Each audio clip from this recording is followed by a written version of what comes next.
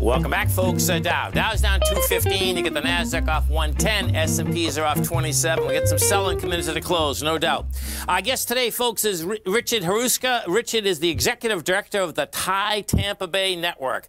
This is a nonprofit organization devoted to entrepreneurs in all industries and stages. Their mission is to foster entrepreneurship through the robust TiE network. Richard, welcome to TFNN. Thanks, Tom. It's awesome to be here. We appreciate it. So tell us first off about exactly what TiE Tampa Bay is. So TiE actually is a global organization founded in Silicon Valley in 1992. The organization now has over 60 chapters worldwide, and we were founded locally in Tampa Bay in 2012. Okay. Predominantly, the organization was founded by folks from the Indian community a good 30 years ago, but now the organization has grown to support all entrepreneurs, no matter their background. So we do a couple key things. We fund entrepreneurs, we mentor entrepreneurs, we educate entrepreneurs, and we network with fellow entrepreneurs. So those are kind of the four key pillars of TiE Tampa Bay. Nice. And you've seen quite a difference now since 2012, you said you opened, right?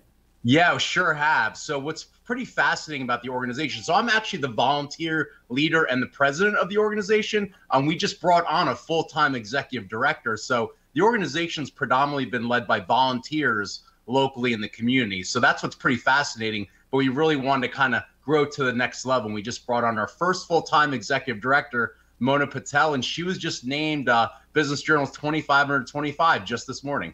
Well, congratulations, man. That's great news. You know, and it's been, no doubt, really intriguing for all of us, the kind of run that Tampa Bay has had these last basically 10 years.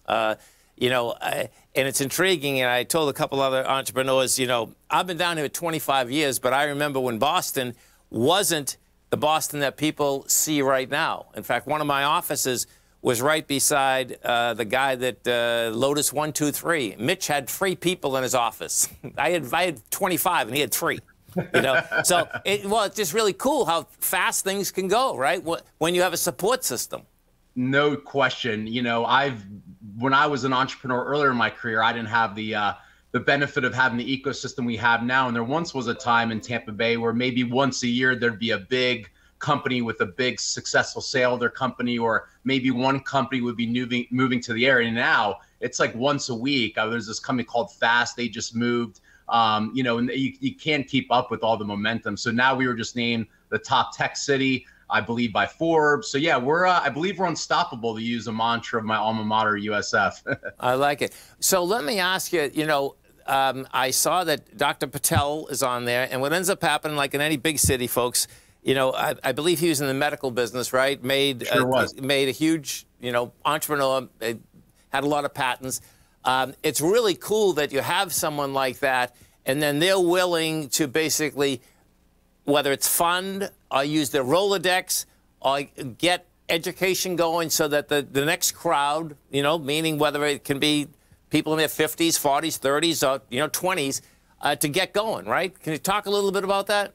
Yeah, no question. So when I first became the volunteer leader and president, you know, him being the chairman emeritus, I just kind of thought he was more there for overall support. And I had the pleasure of meeting him one-on-one and was so gracious with his time. And he is very hands-on, actually. I get consistent emails from him and direction, and called me one time with some advice. So yeah, he's been an unbelievable advocate for what we do, and a great supporter. And him and his wife's, their foundation is an annual sponsor as well. And then also his son, Sheelan, he's become incredibly involved in the chapter as well. He actually spoke at our first in-person event that we had with Commissioner Weigel, the statewide financial regulation commissioner. And other cool news is we just got accepted to Embark Collective. So in addition to having a full-time executive director, we actually have a place to call home now. So we're trying to move on up, my friend. Well, that is awesome. And, you know, with Dr. Patel, it's interesting, you know, before the crash, I actually was in his office interviewing him. And okay. I know you're talking about hands-on. And, folks, it's really cool, man. Like, picture this. When you have someone that's been so successful, and this guy's just right down to earth. I mean, like, it was just a normal thing saying, Tom, I'm going to do this, I'm going to do that. And I was like, man, and he had all these real estate models inside his office when we were interviewing him. So it was really cool, man. There's no doubt. So when we say Tampa Bay, it's Tampa Bay, St. Petersburg, Clearwater. I mean, the reality, anyone can come to some of your meetings, right? 100%. Yeah, we have an open membership for kind of all entrepreneurs. And then we have kind of an extra kind of, special group called our charter members. Those are what I call kind of heart and soul of TiE Tampa Bay, very successful executives, entrepreneurs. It's an annual membership of $1,200 a year. And excuse me one second. What's up? Okay, I'm on a live interview, champ. So the joys of entrepreneurship and having 3 boys at home while your wife had a meeting, That's good. I like it.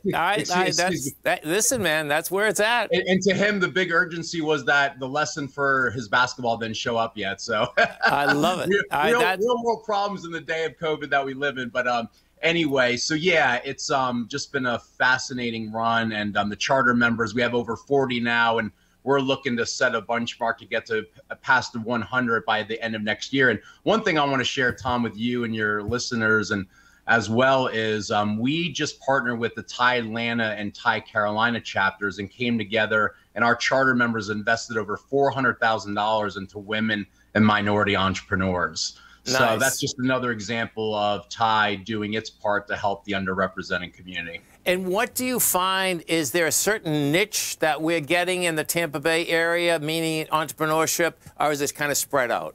That's a phenomenal question. So I used to be the accelerator director at the Tampa Bay Wave, and now I'm a part of Embark Collective, and I support all the fellow entrepreneur support organizations. I would say health tech, cyber and secure tech, nice. Marketing, advertising tech, education tech is really growing as well. So those are some of the financial tech is rapidly growing. Actually, the Wave just announced its new accelerator in fintech. So, those are some of the top sectors that come to mind. But the great thing is these entrepreneurs, they've got ideas. There used to be a time you had to build a company in the other markets, but now the access to capital and the support network is there. So yeah, we're seeing tons of different models emerge. And we certainly have the place to live. We know that. You got it, my friend. There's no doubt about that. Well, listen, folks, you can get hold of them by it's tampa.tie.org, right? Yes. So tampa.tie.org, folks. Okay, check it out. Richard, this has been awesome. We appreciate all the help. We appreciate the education. We appreciate you marketing Tampa Bay, man, and getting these entrepreneurs going and helping them out, man. Yeah, and I would say for my friend JP Dubuque and the St. Pete EDC, who's a rock star, I would say Tampa St. Pete is definitely the way to further market it. So there's no doubt, man. There's no doubt. Well, okay, man. Well, the time. Listen, you have a great one, safe one, and we look forward to having you on again. All right, thank you. Thanks, Richard.